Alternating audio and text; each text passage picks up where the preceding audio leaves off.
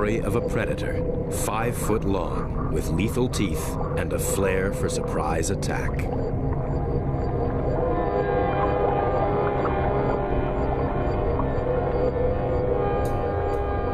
The great barracuda has had a very bad press. Scare movies would have us believe that they crave human flesh. It isn't so.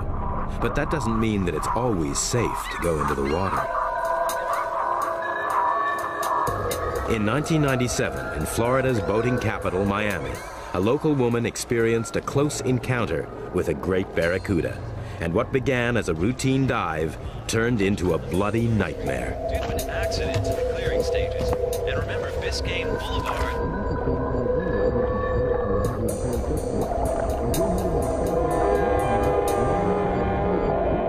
Only one lane open on Mountain Road, which leads southwest 8. Good news for Broward County motorists. No accidents have been reported on any of the major.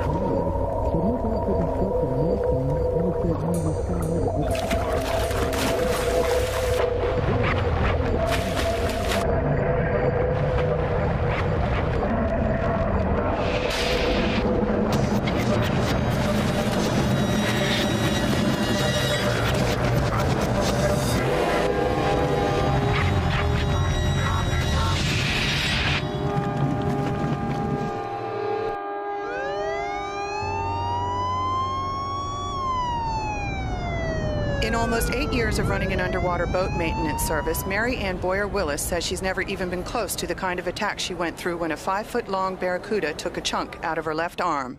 I took off my air hose and everything, laid it on one of the customer's boats, and so I just free dove. Next thing I know, I felt like a log ran into me. But this barracuda, I didn't see his face till he went through my arm, and I saw him, and so I knew it was that. And then I saw my arm, and so I swam back to the dive platform, and I saw some cushy thing coming out of my arm. I guess it's an artery or something. Surgeons at Jackson Memorial Hospital spent 3 hours repairing both the vein and nerve that were damaged, but it will be a while before doctors know how full a recovery Willis actually will have.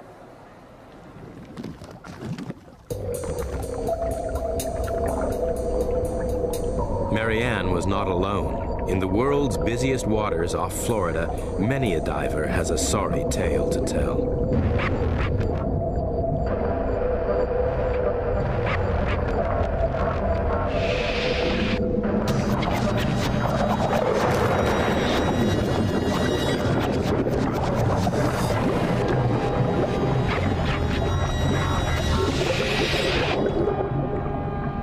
Divers are strangely attractive to great barracuda.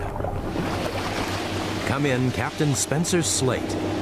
One of the times I had an encounter with barracuda, he hit me in the mask at such force that it crushed my sinus and actually prevented me from diving for about 3 months until my little sinus rehealed, and that was a pretty painful hit. It was better than I would relate it to getting hit by a prize fighter. I thought I was going to get knocked out, but it did hurt, and it was a serious hit.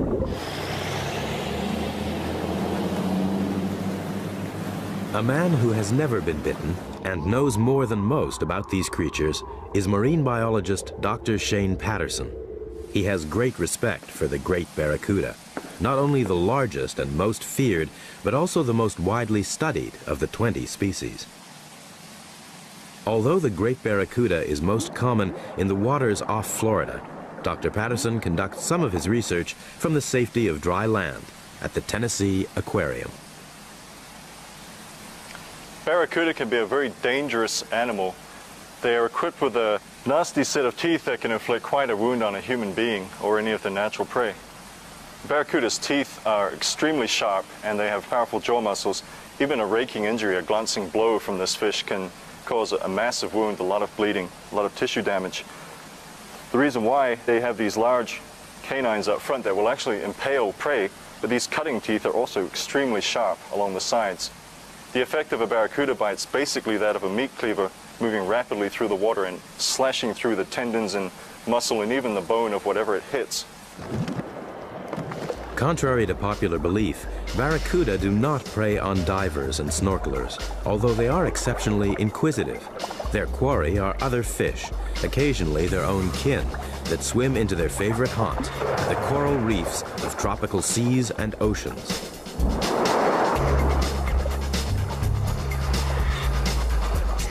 Barracuda have a layer of slime covering their bodies. This cuts down on friction with the water, making it easier for them to reach their top speed.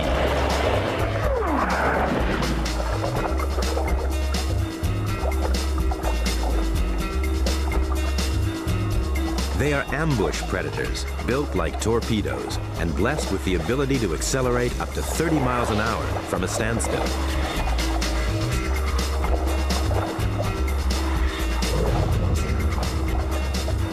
They have established themselves as the top guns of the coral reef, and in the race for survival, snapper, grunts, and chub stand little chance of escaping the jaws of these speed merchants. Barracuda are predators, not scavengers. They enjoy the chase and appear to be disinterested in prey which are no longer moving.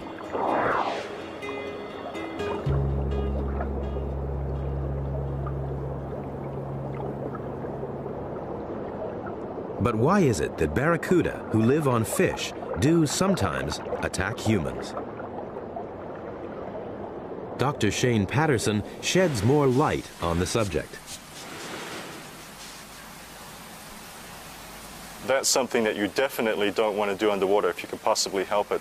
Barracuda home in on flashing objects. To them, flashing objects mean food because they look like the scales of the fishes that they eat. So if you jump in the water with a shiny dive watch or a piece of jewelry, piece of dive gear, a tool, barracuda may well mistake it for its natural prey. There are certain environmental conditions that make this more likely. The two main ones would be reduced visibility, murky water, or low light levels, twilight, nighttime. Same conditions most shark attacks occur. The barracuda's eyes are attuned to the long wavelengths of light which prevail throughout dusk and dawn. This is their prime hunting time. In these ideal conditions, great barracuda often hunt as a pack. Bait fish try to protect themselves by forming into a tight school, all to no avail. When the barracuda is about, there's only limited safety in numbers.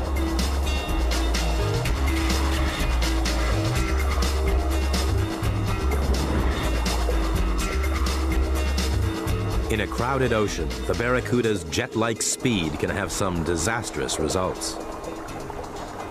The trouble is that barracuda move so quickly when they're on a predatory strike that they can't possibly call off the action before it's too late, and there's no way the human can react. We just can't react that quickly. So the end result is that you have a barracuda attack.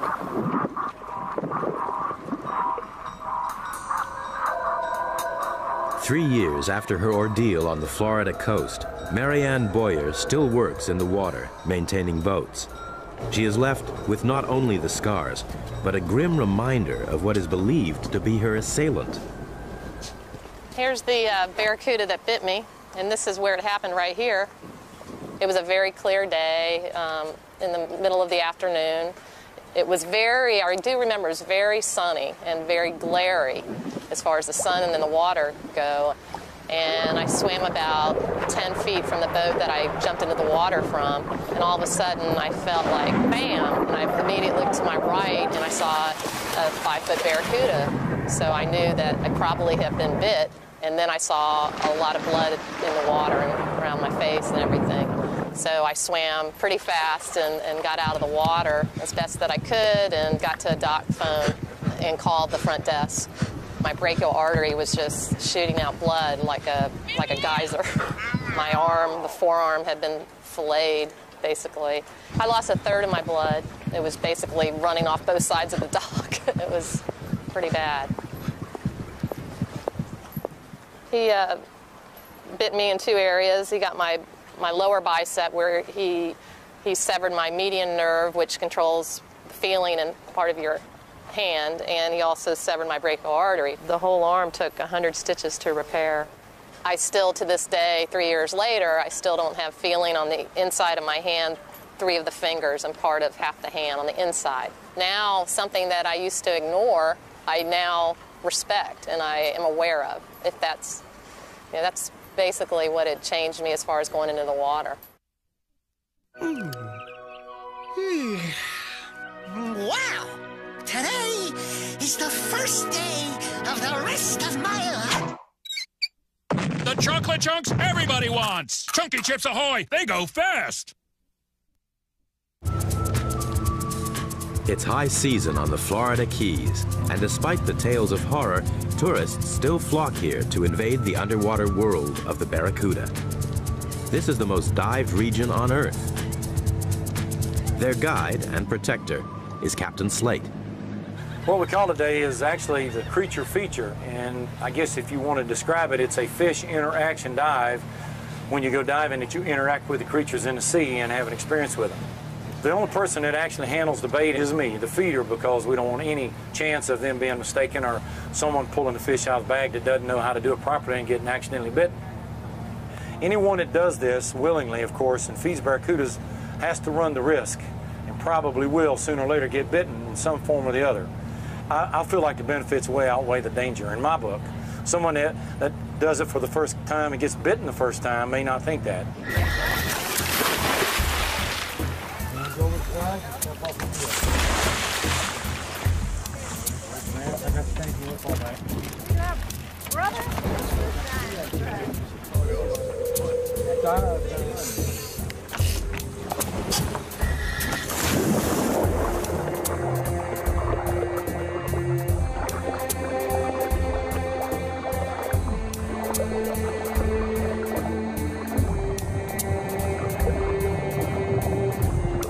This reef is classic barracuda turf.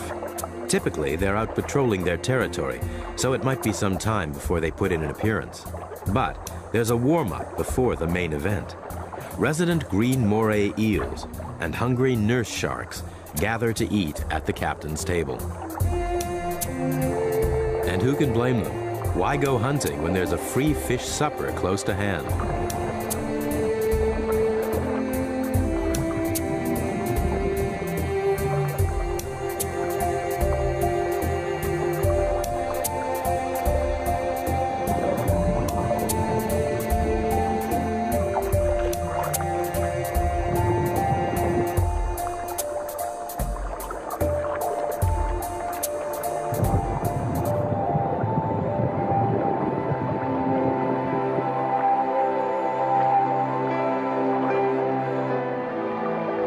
Over the past 20 years, Captain Slate has developed a remarkable relationship with all these creatures. There's a mutual trust as man and fish reinforce their bond.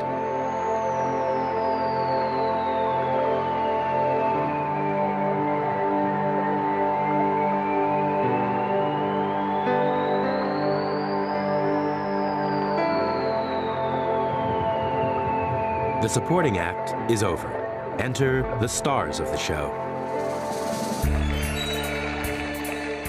Barracudas have come through and I feed them and I take my hand and rub them as they go through. And the fact that they can come up to divers in a marine sanctuary where they're not molested and repeatedly take fish from us and be 30 divers in the water and their hands frailing all about and the barracuda weaving all between the divers to come to me to catch the fish. So it's pretty unique. There's risk involved because, of course, barracuda have razor-sharp teeth and they're razor lightning fast. The disadvantage of them is they're faster than we are. You have to be very careful. The ballyhoo that I feed them is a little, sometimes 6 to 12-inch fish, and once you show them that fish, they come for it. I mean, there's no in between. There's a method to it, and its timing is within seconds, or half a second. Sometimes I've missed, and sometimes I've had more than one cuda come up at me, and one would bite me. So it's a dangerous trick. You just have to be very careful. We do it very successfully, but once in a while I get bitten. But the cudas are just very fast. You have to remember that, and you have to know not to show the ballyhoo until you want them to come. They're really the most efficient predator in the ocean. I've been diving for 37 years, and I've never seen anything to compare to a barracuda as far as a hunter. And of course, the ability to kill is phenomenal. I've seen them bite each other in half in the blink of an eye.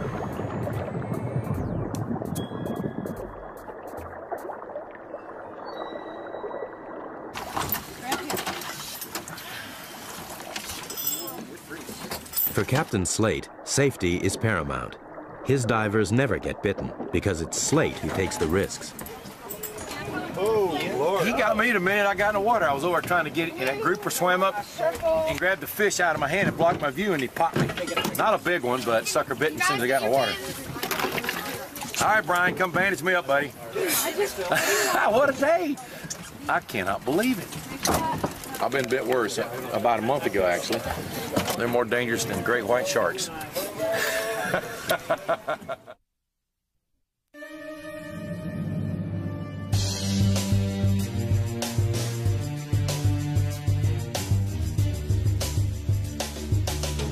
Mutual of Omaha's Wild Kingdom, Sundays at 7 on Animal Planet. Great barracuda are highly successful predators, identified in fossil remains that date back to the time when the great dinosaurs walked the earth. But their success is not all down to being a top predator. Some of these little fish are barracuda buddies. This coral head is a permanent location for a barracuda health spa and beauty salon. There's another, more gentle side to the menacing face of the great barracuda. It sends out safety signals. The position of the barracuda's body and the darkening of its skin lets the neon gobies know that it's safe for them to get down to work. The cleaning service they provide is vital for the good health of the barracuda community that lives on this reef. Their skins can become infested with parasites, which the cleaners remove, along with dead scales and mucus.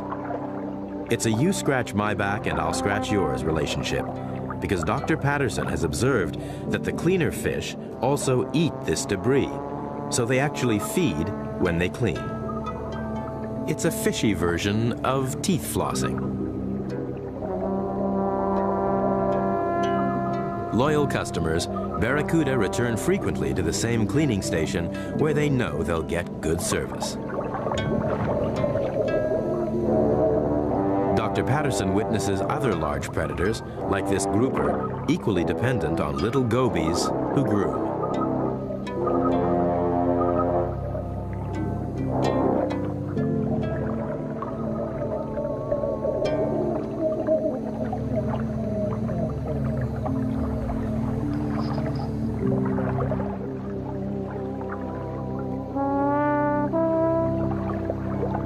The salons are always busy, with barracuda lining up to wait their turn. For Shane Patterson, it's a welcome opportunity to study a fish whose incredible speed and guile normally make it difficult to observe.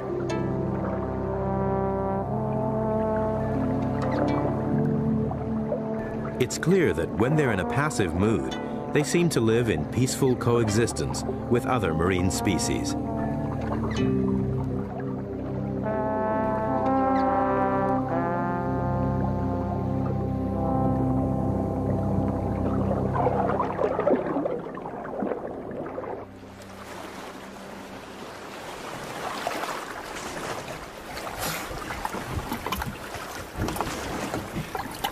I don't know what that, I don't know what the turtle was about, but there's another association that we see a lot more often. That's the cleaning symbiosis. There are a bunch of barracuda queued up in a big line down there. If you follow a barracuda around for a couple of hours or so, you'll often notice that it returns to the same cleaning station again and again. They seem kind of addicted to this kind of attention. What we're going to do now is go down on a wreck called the Dwayne. It's a Coast Guard cutter. Like most such structures, it attracts a lot of barracuda. There's one in particular that you see a lot in the bridge, in the wheelhouse of the wreck. I've heard it called Psycho, which is actually a pretty common name applied to barracuda. So we're going to go and pay Psycho a visit and check out his friends down on the Dwayne.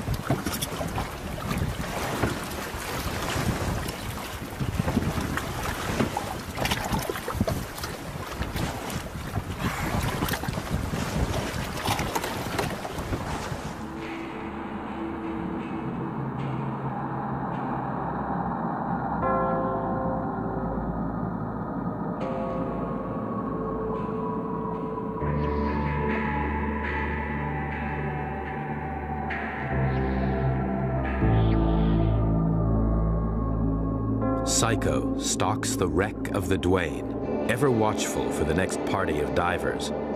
This is his turf. Enter at your peril.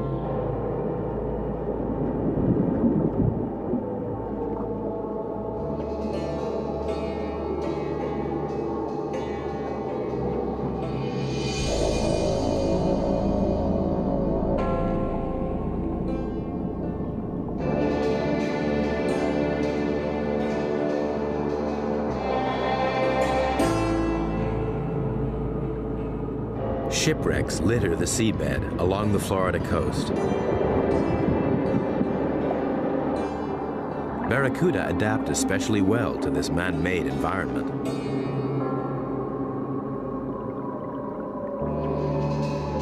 They're well aware of the divers who come to explore the wrecks and frequently play games of hide and seek.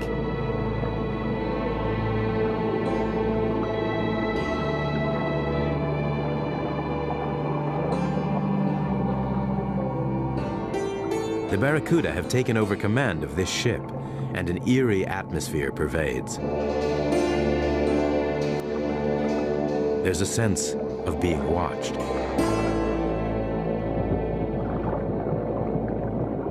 Some great Barracuda can live more than 15 years, and once they've established a home, they rarely move.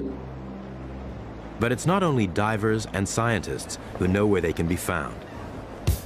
Florida is famous for its fishing, and barracuda are a fish that fascinates, so they've become a big attraction, almost an icon.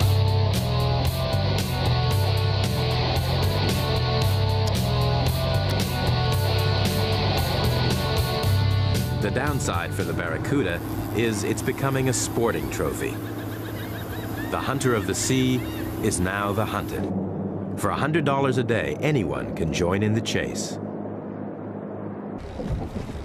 Come on, baby. Come to Papa. There he comes.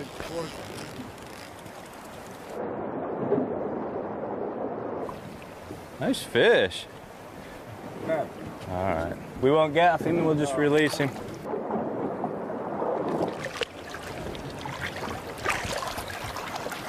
All right. High five. Good man. Beautiful. See the small hook that's in him? Beautiful fish. See, we got the hook right in the corner of his mouth. Oh, yeah. Nice fish, Bruce. Let him fight again another day. Most fishermen release their catch, and not simply out of kindness.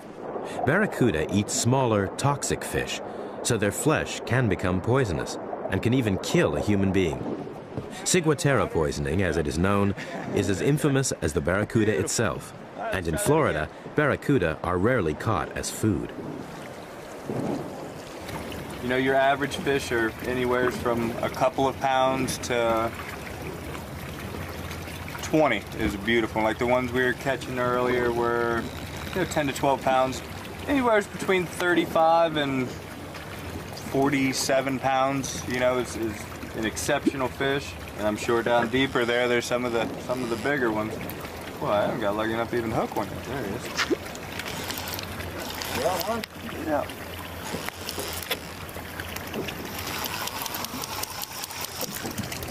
Ooh, I think he spit it.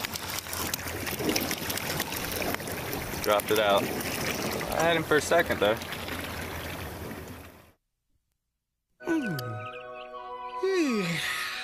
Wow! Today is the first day of the rest of my life. The chocolate chunks everybody wants. Chunky Chips Ahoy! They go fast! All too often, the barracuda's sharp teeth and rapid speed will snap the fishing line before they're landed. They may be the ones that got away, but a double hook and a length of fishing line still skewer their jaw. Here at the Aquarius Undersea Habitat, a reef observation center 70 feet deep off the coast of Florida, the barracuda can find sanctuary.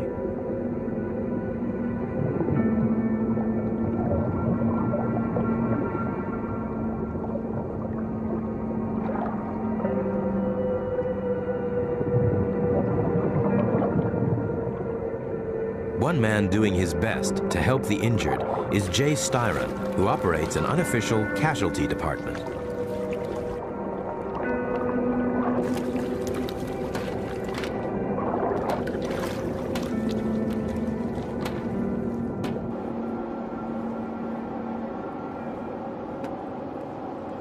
Jay spends much of his time living in the habitat, earning the trust of barracuda, who still carry relics of their battles with fishermen. Say we just had a barracuda swim by, and every once in a while we would notice them have leaders or hooks hanging out of their mouths from the people fishing around there. So I just started seeing if I could catch them. It was a lot more difficult than I thought, so then I went to free diving and found that you could get a lot closer to them if you weren't exhaling bubbles all around them and scaring them all the time, and you're a lot more streamlined and can maneuver a lot better. May not catch the one that day, but maybe the day or two later they'll calm down enough and you can actually catch most of them.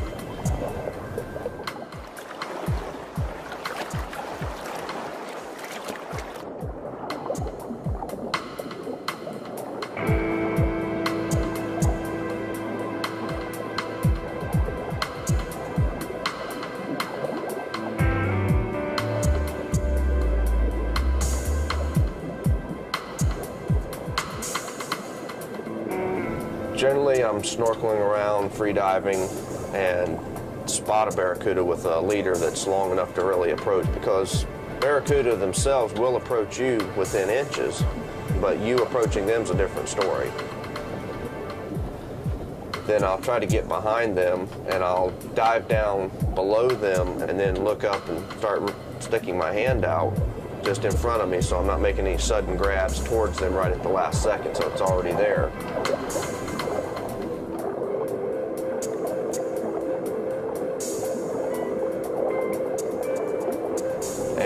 Generally just keep pace with them, and a lot of times they'll start swimming forward slightly as you're getting closer, so you're just angling up, trailing behind them.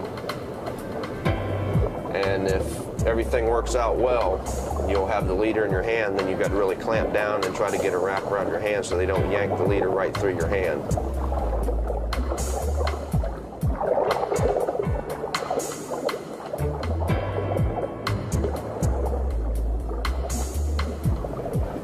Circling around trying to shake the hook, I'm gradually coming to the surface with them, and after they've tired out sufficiently that I can grab them by the tail, I'll turn them upside down, and they go into a tonic state, and then I either decide to get the hook out then if it's just in the jaw and it's easily removable, or I'll bring it to the boat and get somebody on the boat to help me with a pair of pliers.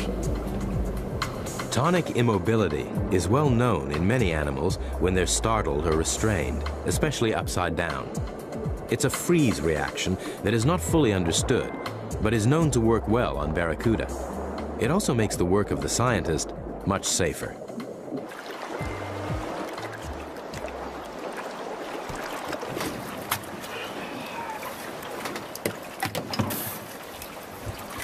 Well, another barracuda's swimming free. As you can see, this is usually what you find hanging out the barracuda's mouth down there. Looks like it may have been in maybe a week, 10 days. It probably would have eventually rusted out, but it's nice to get it out of there so they can feed unhampered.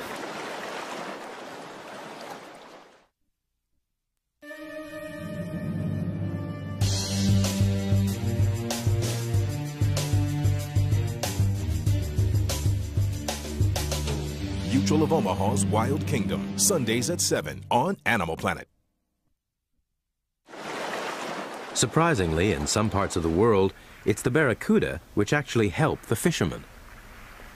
There are fishing stories involving barracuda that have a slightly happier ending for both barracuda and fishermen than some of the ones that we've heard and seen. This very interesting archival footage from the Pacific Ocean was shot some number of years ago.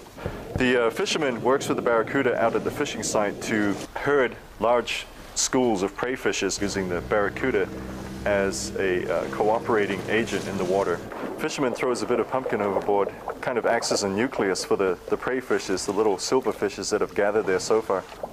and it sets it up perfectly for the barracuda to circle around and herd the little fishes into a tighter ball.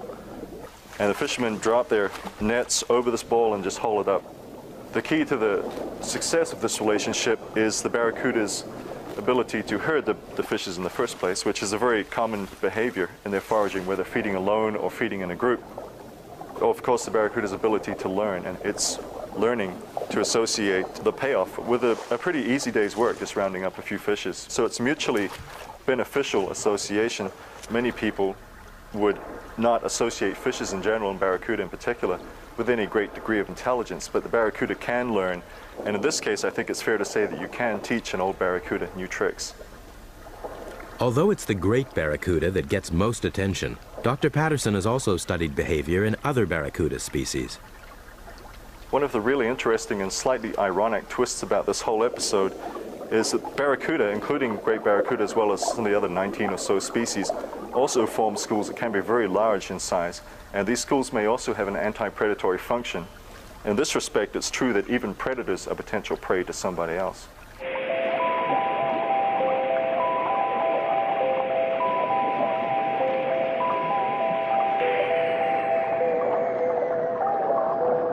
These blackfin barracuda are typical of smaller species, which form into massive schools in many regions of the Pacific Ocean. A school like this contains around 1,500 fish.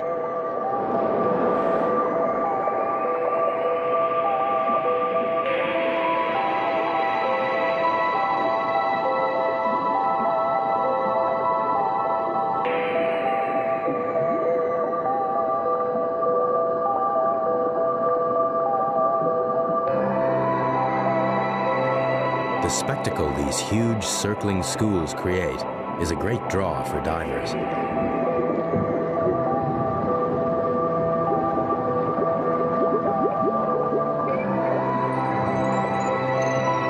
These mass formations offer some degree of safety in numbers for smaller species of barracuda.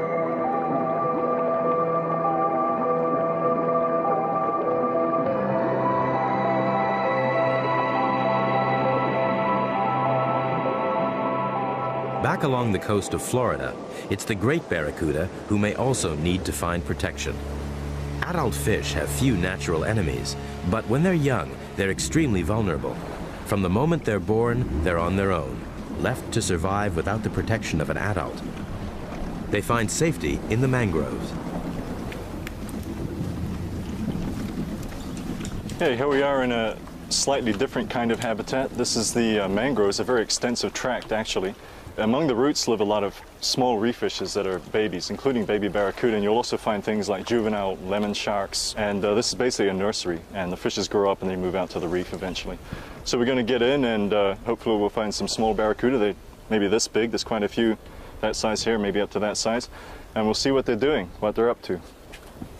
Once a year, adults spawn in open waters, but no one knows exactly where. We do know that the babies end up in the mangroves after drifting in on ocean currents. Here, thousands of minuscule marine minnows provide plenty of food for the growing barracuda.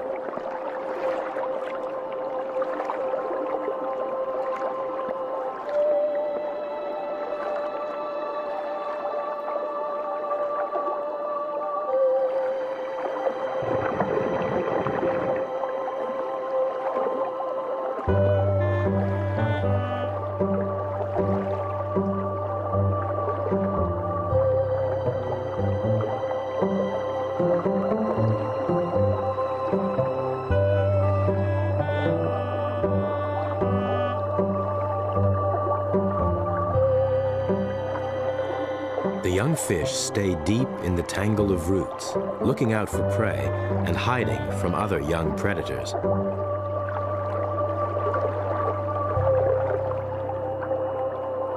The mangrove offers a training ground for survival.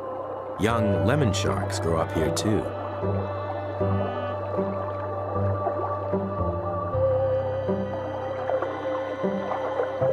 Their stealth takes time to develop.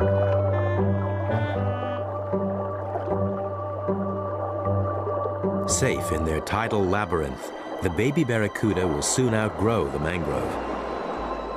Coastal sea grasses then become their favorite haunt. Here, they rely on the barracuda's infamous ability to disappear through camouflage. It helps them to ambush prey, and it keeps them concealed from their own predators. They master this technique at an early age.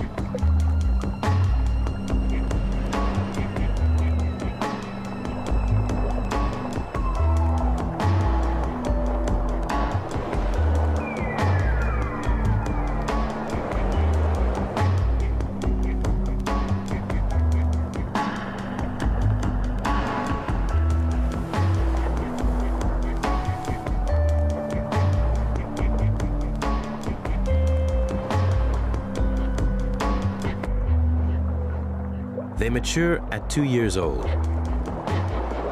Once they grow big enough to leave the sea grass, they venture into open water and head towards the coral reef.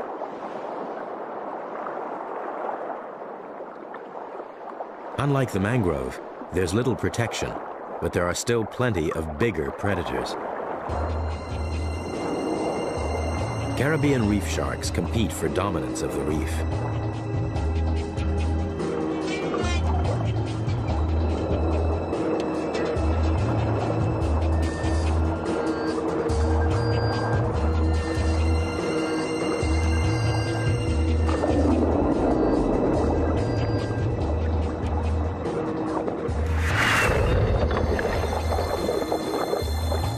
The great barracuda has as much reason to fear as it is feared, but the myth that they're vicious killers that attack swimmers still lives on, fueled no doubt by horror movies. This one starred an unfortunate but somewhat familiar diver called Captain Bob Olson.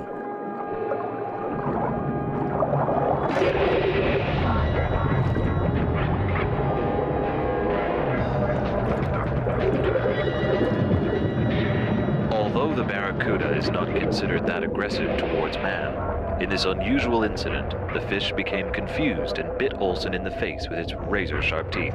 Writhing in pain and in a state of shock, the crew members and tourists worked frantically to save the wounded man. Although this injury had resulted from an accident, it was serious enough to nearly cost Olson his life.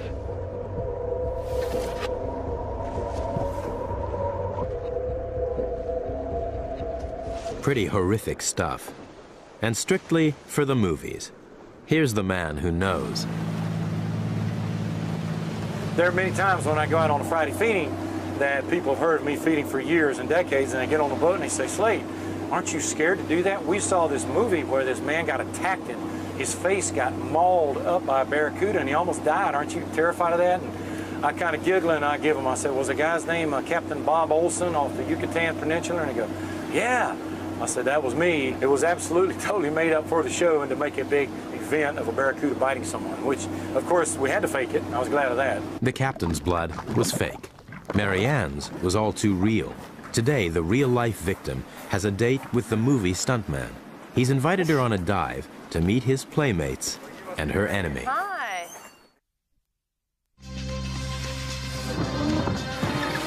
Sunday night. Get closer than ever before for a wild look at the very best of Animal Planet. Open wide. From Hornet Wars to Home-Bodied Hippos. Who would have thought they were so talented? Don't miss Terry and Bendy as they roll out the red carpet for our greatest shows and specials. Planet's Best, hosted by Terry and Bendy. Sunday night at 8, only on Animal Planet.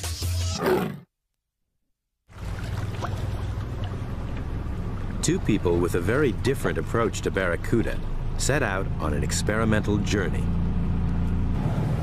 When I see my first-time divers and snorkelers get in the water and have a fear of this animal, and by the time the feeding's over have no fear of this animal or more respect than fear, to the point that they're not going to fear him and get in the water and go diving, and then I feel like it's worth the risk. And having Mary Ann on the boat today and the feeding with me, knowing that she went through a barracuda attack, any kind of injury that requires 100 stitches is serious, but to have her on the boat today is just a joy, and I'm tickled to death to formally meet her and get to go diving with her today. I'm excited.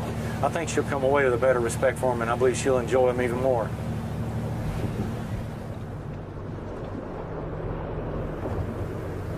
I don't want to be right next to Mr. Slade. I want to watch him from a little bit of a distance. But no, I'm excited. I want to see it happen. I think it'll be a neat thing.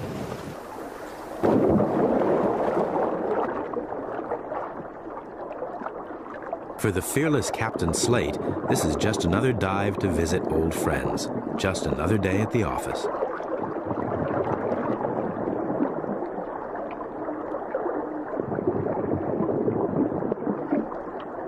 For Marianne, it's a different kettle of fish, one they both hope will turn out to be beneficial.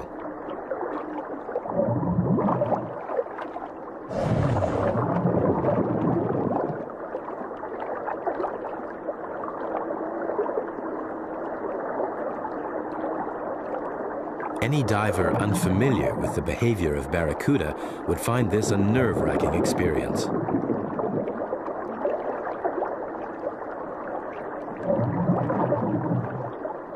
Until now, Marianne has only been really close to one great barracuda, and she doesn't want a repeat of that incident.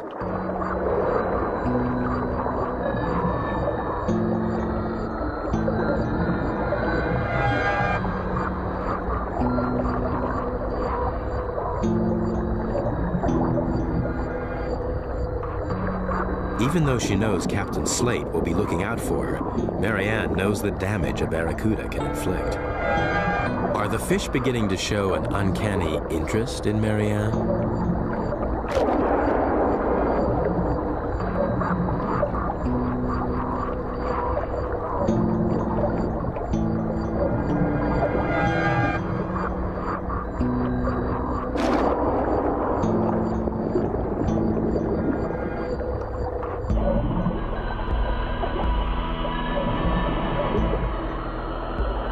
Captain Slate draws their attention back to himself, and in so doing, shows Marianne his full repertoire of feeding techniques. Marianne can only watch in disbelief.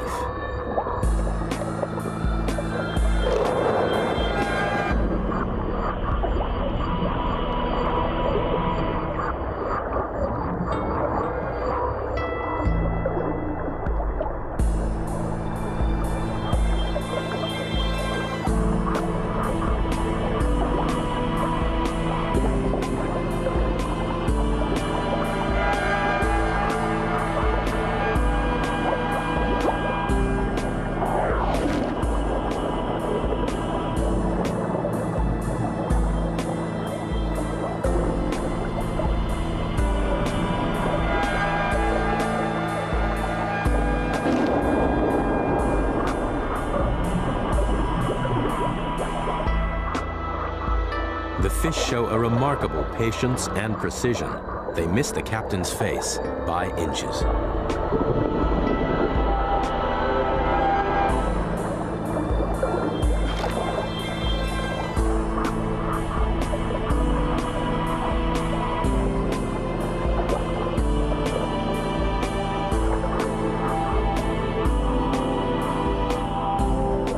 After the show, Captain Slate congratulates Marianne for meeting his barracuda face to face.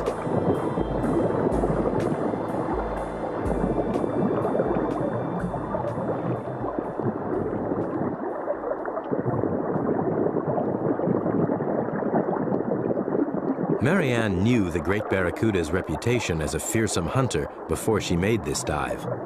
After witnessing the captain's fearless feeding display, she's now seen that the fish is not the willful and dangerous animal that many believe it to be, and its reputation as a manhunter has been greatly exaggerated.